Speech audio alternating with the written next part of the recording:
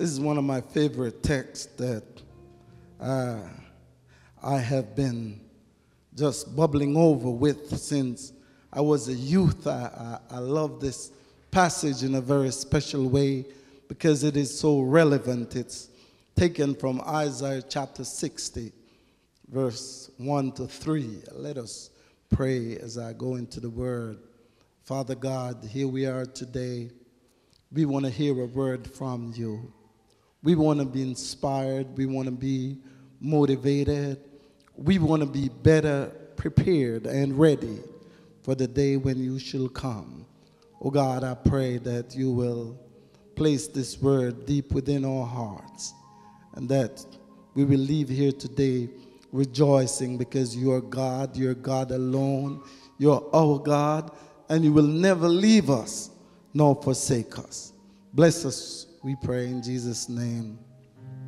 Amen. Isaiah chapter 60 verse 1 says, "Arise, shine, for thy light is come, and the glory of the Lord is risen upon thee.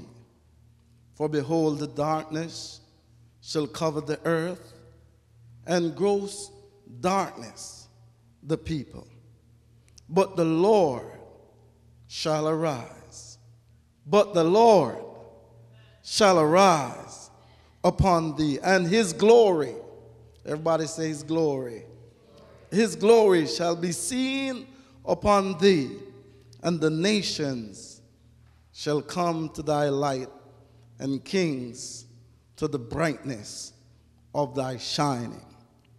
I'd like to put a tag in this text today, and I have one word for this congregation. The word is shine. Shine.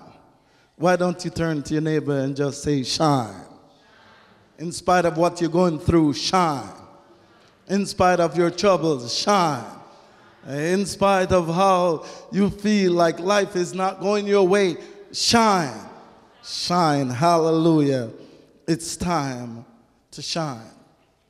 My brothers and sisters, we live in a dark, dismal, and despicable age. It is an age when the crippling and corroding epidemic of sin seem to envelop all of society.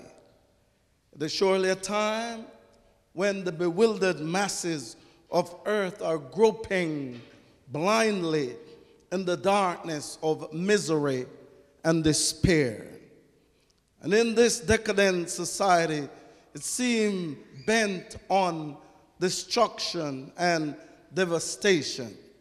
Instead of mankind turning to God for help and deliverance, many are comfortable living in corruption and confusion, while others have saturated their lives with the diabolical and deadly habits of sinful indulgence. In this day and time, it would appear that godly ethics have evaporated. Christian values have vanished. Traditional morals have been moved. God's law have been overlooked, overturned, and overrun.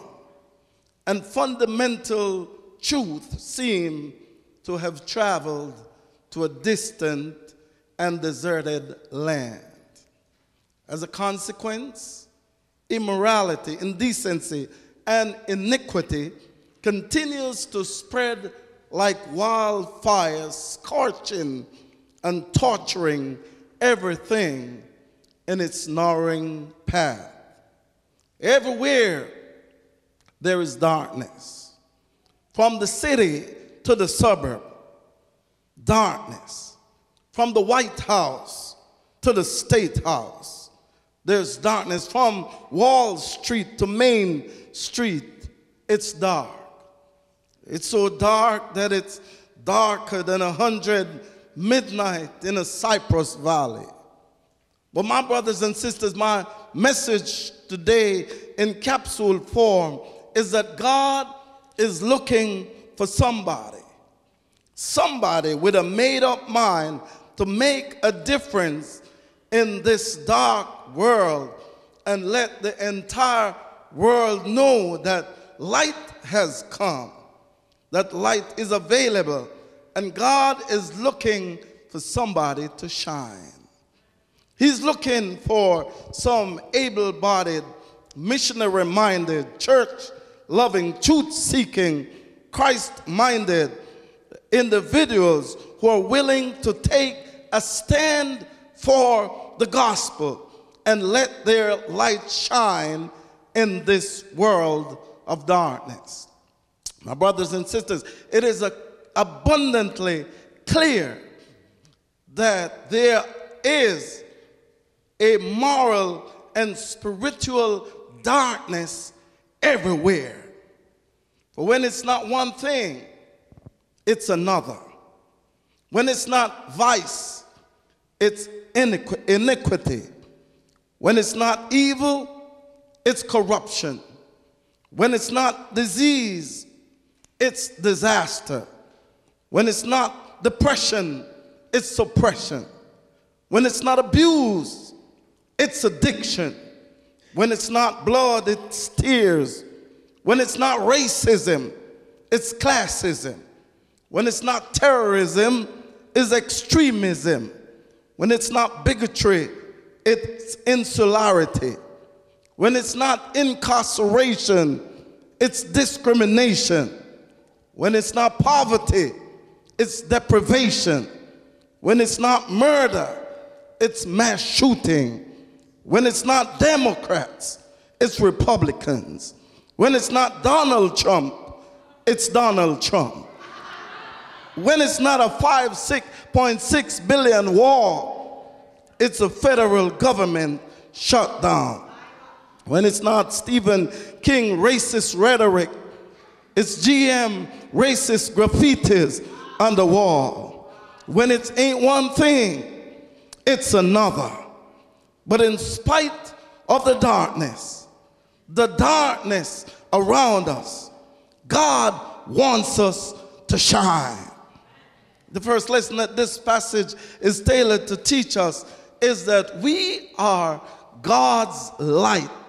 We are God's light in this dark world, and we are called and commissioned to help in dispelling the dreadful and distressing darkness around us. From the very historical genesis of our existence, when God formed man from the dust of the ground, breathed into his nostril the breath of life, and with a kiss of his benediction made him a living soul, the Bible declares that we were fearfully and wonderfully made in the image and the likeness of an awesome God.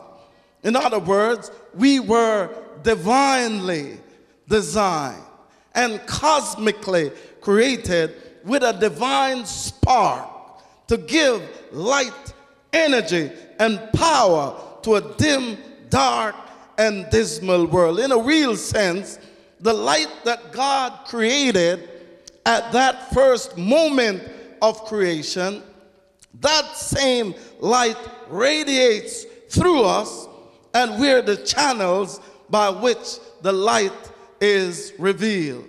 My brothers and sisters, we don't fully understand how powerful we are, how powerful God made us, and how awesome and magnanimous our God is.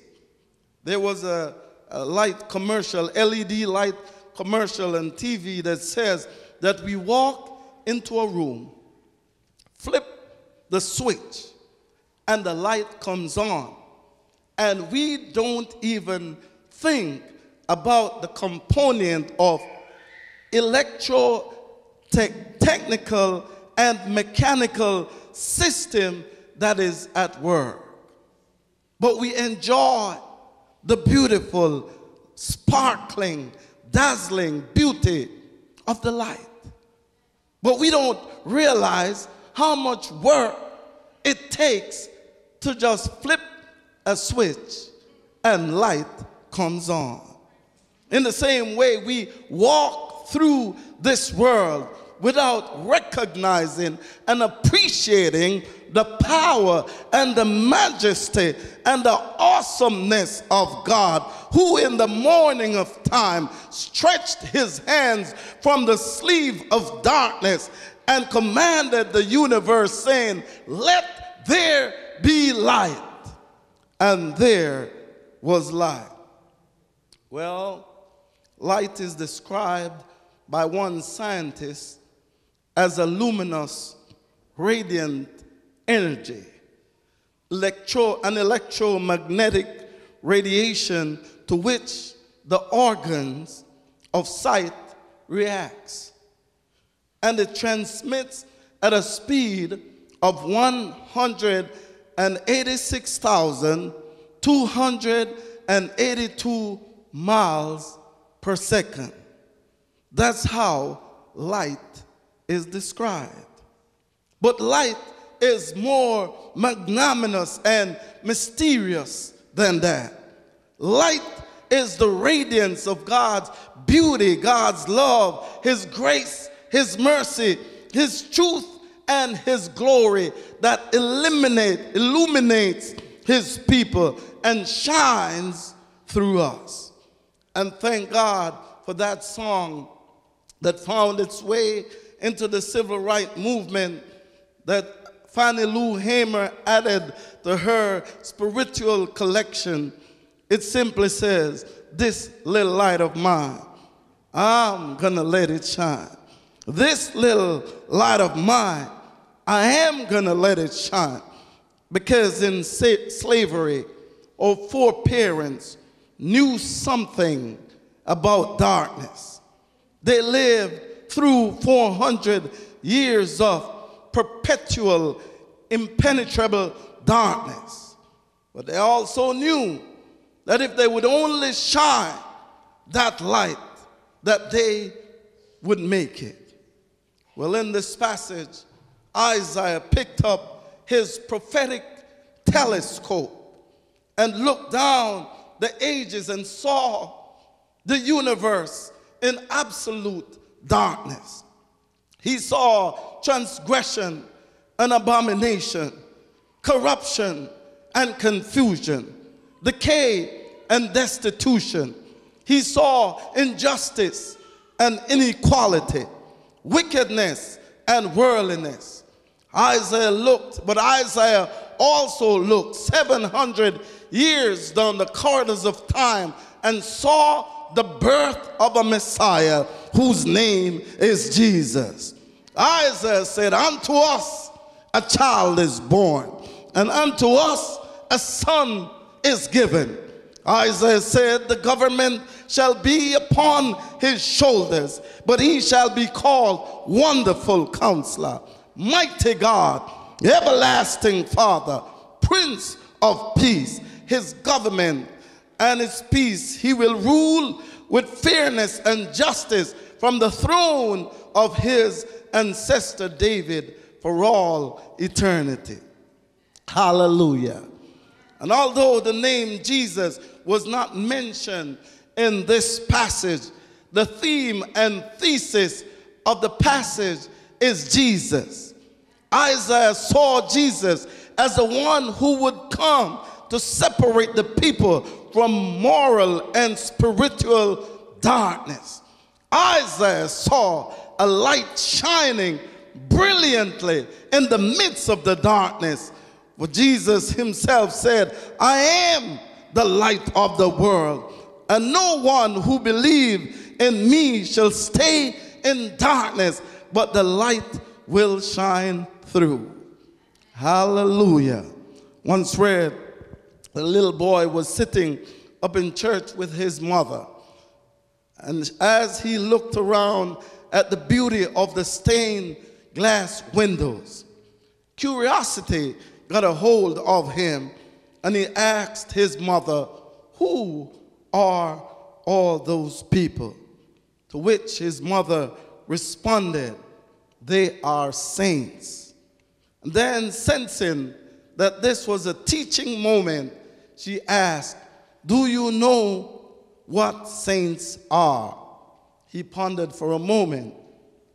Then he responded, they are the people that the light shines through. They are the people the light shines through. Oh, my brothers and sisters, isn't that why we're here today? Isn't it because we are the people that the light shines through? God's people are like stained glass window. We sparkle and shine when the sun is out, but when the darkness sets in, our true beauty is revealed only if there is a light within. That's why we're called the light of the world, city on a hill, lifeblood of civilization, and God wants every one of us to shine, shine, shine. And God knows just where he wants you to shine. In fact, he has already orchestrated your circumstance and organized the events in your life for you to accomplish the plans and purpose that he has destined for your days. And so, one of the first considerations from this passage is, if you find yourself in the midst of this cosmic darkness, don't be afraid. When I was a kid, as soon as the night comes down and it gets dark, I wanted to see the light. I was afraid. I was just hang on to my mother. And sometimes, for some reason, she didn't want the light, but I wanted the light. I was afraid. But thank God, in this darkness, we don't have to be afraid because Jesus is shining down. So why don't you just turn to your neighbor one more time and just tell your neighbor, wherever God places you, just shine. Wherever God places you, just shine. See, God has an assignment for each and every one of us. And that's why he grants us favor, lavishes his love, distributes his gift, imparts his inheritance, seal us with his spirit, and allow his light to shine on us, in us, through us, around us, and about us.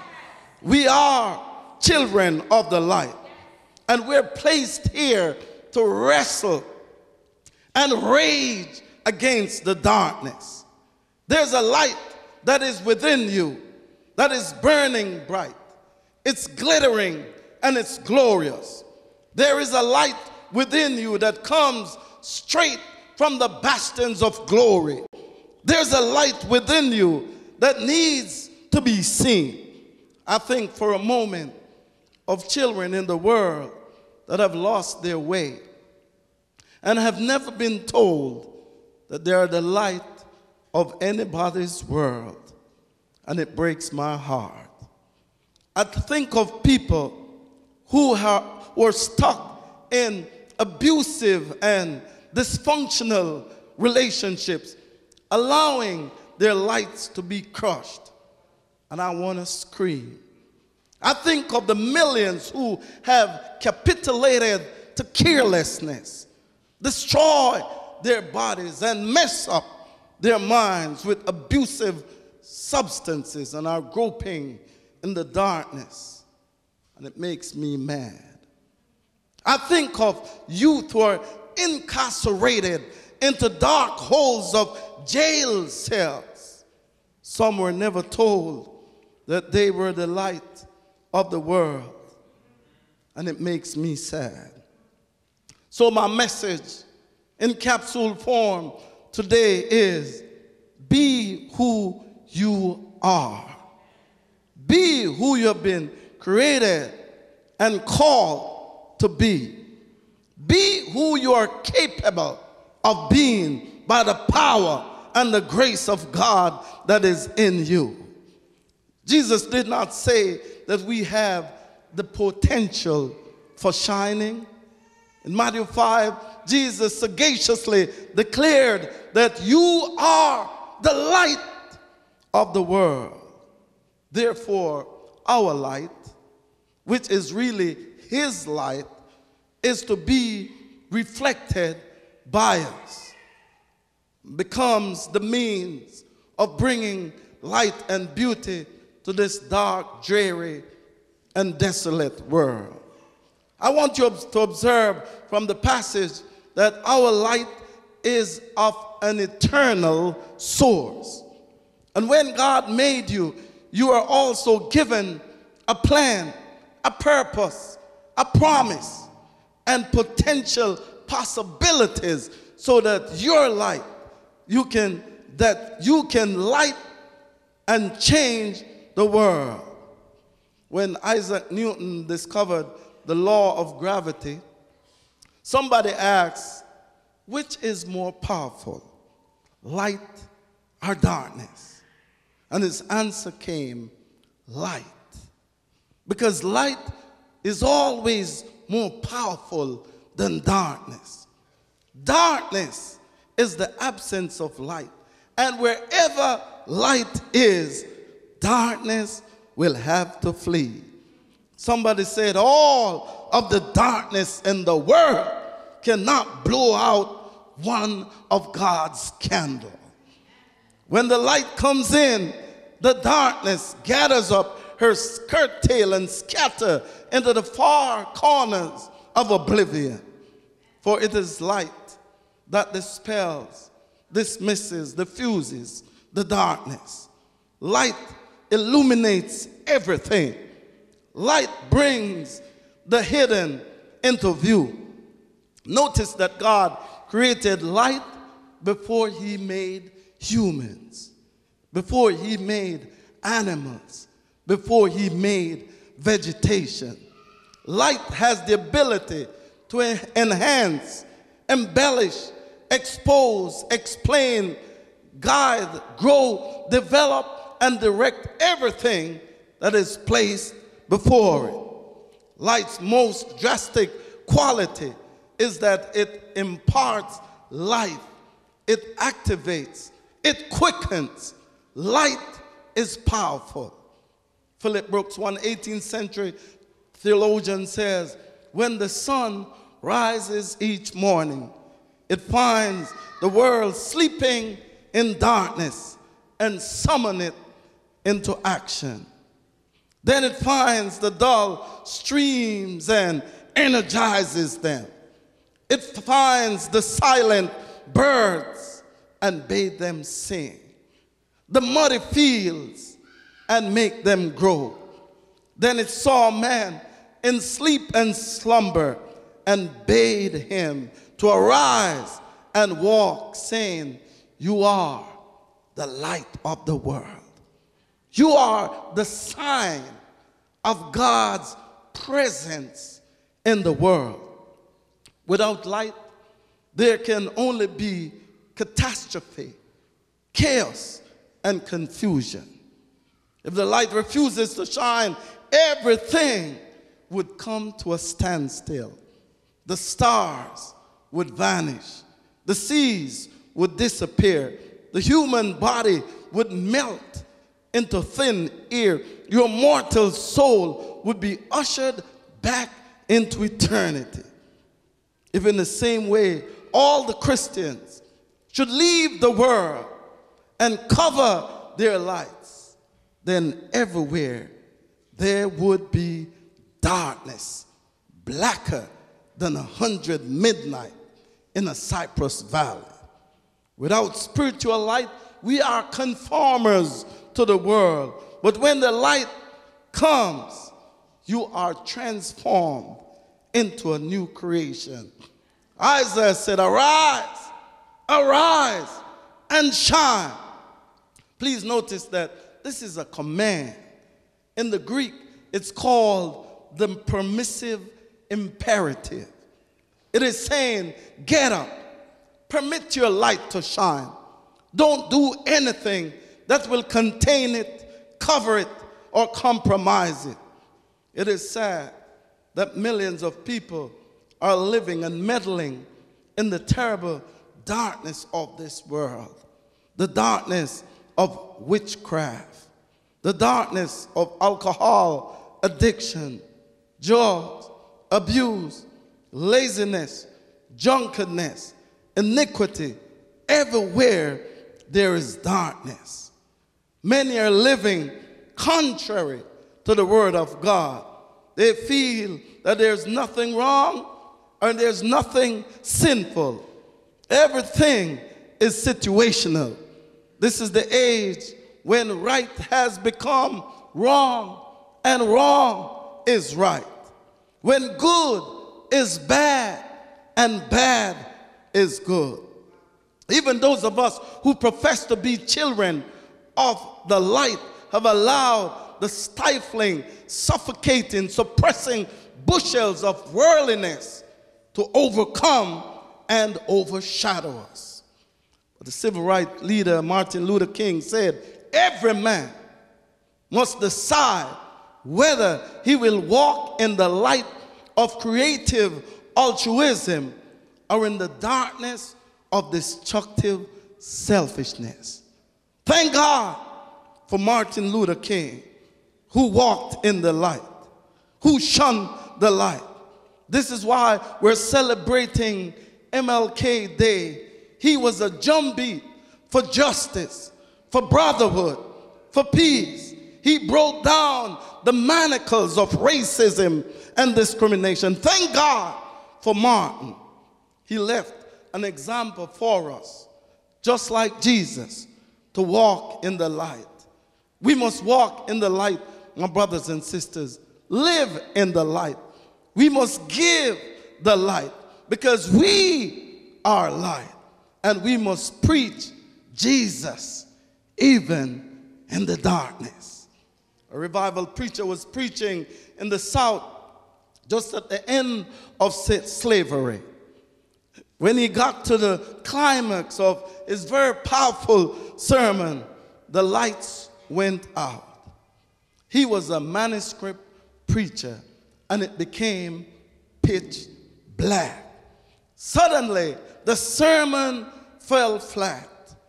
And he said, my brothers and sisters, I can't make it. He stopped preaching.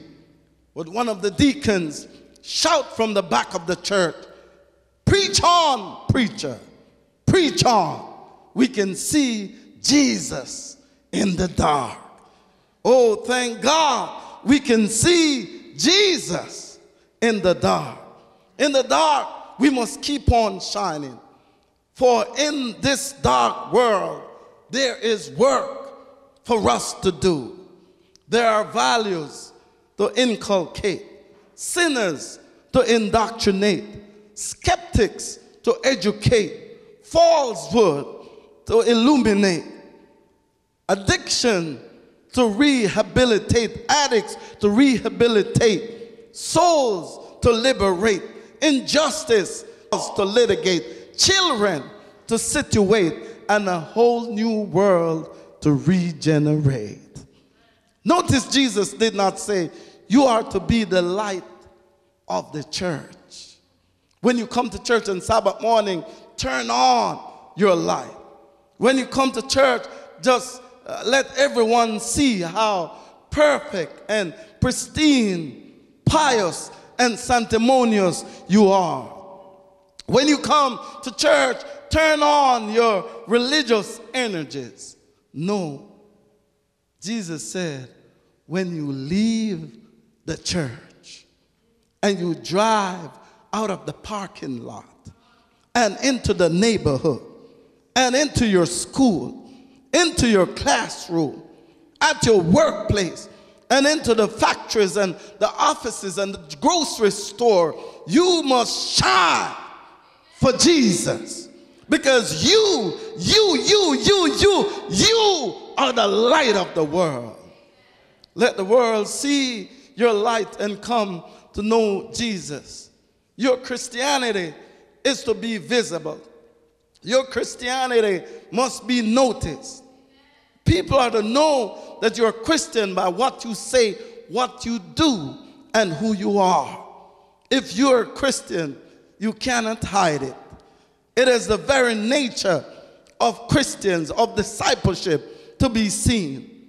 There is no such thing as a secret Christian, or a closet Christian, or a bushel-covered Christian. Gotta be on the hill. You gotta shine. Also understand that light does not call attention to itself. It points the way through the darkness and spotlights the path or object it wants others to see. That is why Jesus said, let your light shine before men. There is a warning against isolationism and individualism. The Lord wants us to make contact with the world, to change the world. And when you make the contact, the text goes on to say, glorify God, which is in heaven. This is not about you. This is not about your glory, not about your super ego. It's not about your self-interest, self-glory, self-aggrandizement, or self-congratulatory ego trip or ego party. All the glory. Tell somebody, all the glory. All the glory must go to the Lord. Hallelujah. All the glory must go straight to the Lord. Like the song says, for your glory, I will do anything, Lord. Just to see you, to behold you as my King. And maybe, just maybe, I don't know who I'm preaching to, but somebody came here this morning. You got some darkness going on in your life. It's so dark that you can't see God's providential possibilities for your life. It's so dark that you can't see your way. It's so dark that you can't see the hands of God or the blessing of God. It is so dark that your night is dark and your day is dark. Today I give you Jesus, who will illuminate your life and cause you to shine. For Isaiah says, shine, arise and shine, for your light is come, and the glory of light is come. The Lord is risen upon you. Hallelujah. He came like a stranger, born in a manger, slept on hay, baptized in the muddy Jordan, rejected by his race, hated for being the light of the world. But Matthew says, the people that walk in darkness have seen a great light. John said, in him was life, and the life was the light of men. David says, the Lord is my light and my salvation. Whom shall I fear? Peter says, but you're a chosen generation, a royal priesthood, a holy nation, a special people called out of darkness into this marvelous light. Hallelujah. Let me bring this home. My brothers and sisters, we got to shine that light. We cannot, don't hide it, shine it. Don't hide it, tell it. Don't hide it, talk about it. Don't hide it, because, hallelujah, Jesus is the light of the world. Martin Luther King didn't hide it and brought reformation to a church. Abraham Lincoln didn't hide it and wrote the Emancipation Proclamation. Ellen White didn't hide it and became the prophetic voice of the church. John Bunyan didn't hide it and gave us the Pilgrim Progress. Martin Luther King Jr. didn't hide it and changed the course of America. Rosa Parks didn't hide it and remained seated on a bus. Harriet Tubman didn't hide it and made an underground railroad up to Canada. Helen Keller didn't hide it and gave the word life and power. Beethoven didn't hide it, but gave us the Ninth Symphony. Shadrach, Meshach, and Abednego didn't hide it, and they kissed the flame away from the fiery furnace.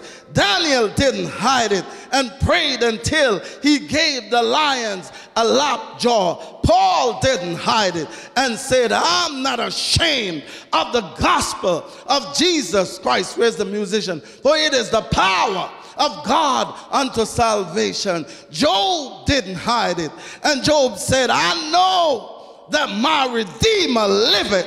Oh, hallelujah. And that ye shall stand in the latter day. My brothers and sisters, young people, don't hide it. Shine it. Don't hide it. Preach it. Don't hide it. Sing about it. Don't hide it. Talk about it. Don't hide it. Testify that Jesus is the light of the world. Hallelujah. Oh, I want to praise him. Oh, I want to thank him. I want to lift him up. I found myself in darkness many times, but Jesus came to my rescue. Jesus took me out of the darkness and he placed me in the light. And I just want to testify today that here I am to worship. And here am I to bow down. Here I am to say that you are my God. You're altogether lovely, altogether worthy, altogether wonderful. Hallelujah. What a mighty God. What a mighty God we serve. Is God a good God? Would you just put your hands together and celebrate the goodness and the awesomeness of a mighty God? Hallelujah. The praise team is going to sing for me. Altogether lovely. Hallelujah.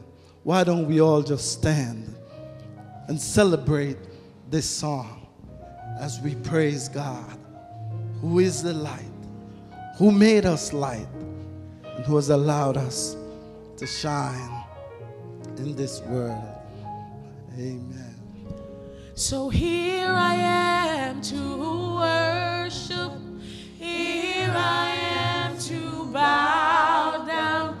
Here I am to say that you're my God.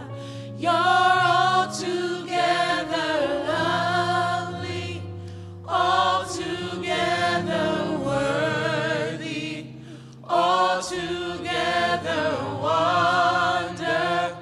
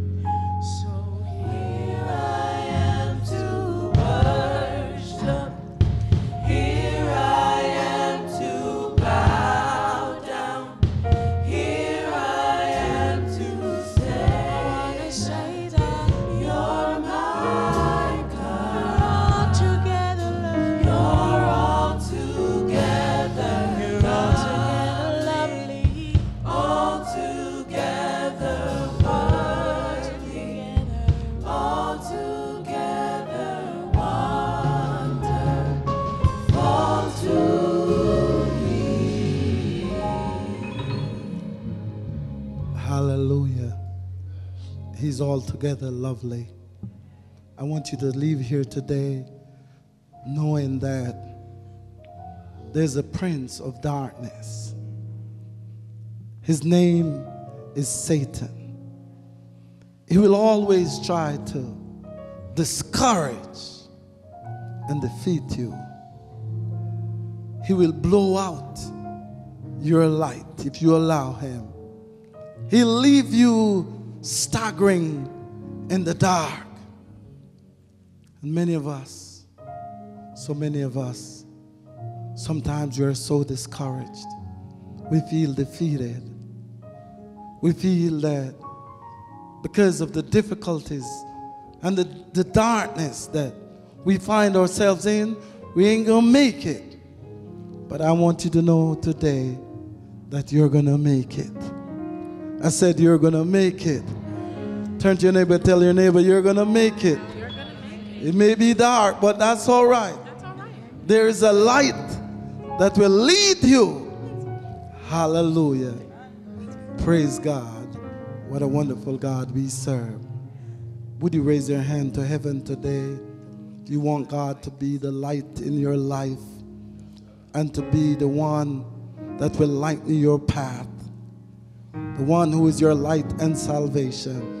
Let us pray. Wonderful, loving God, in the name of Jesus, we come before you today. We lift our hands towards heaven because we're indicating that you alone can remove the darkness from around us and cause us to shine like the sun.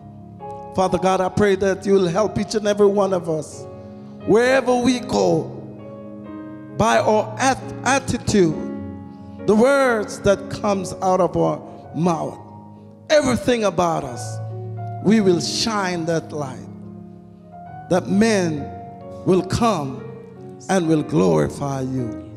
Oh, Father God, have mercy upon us. Forgive us of our sins.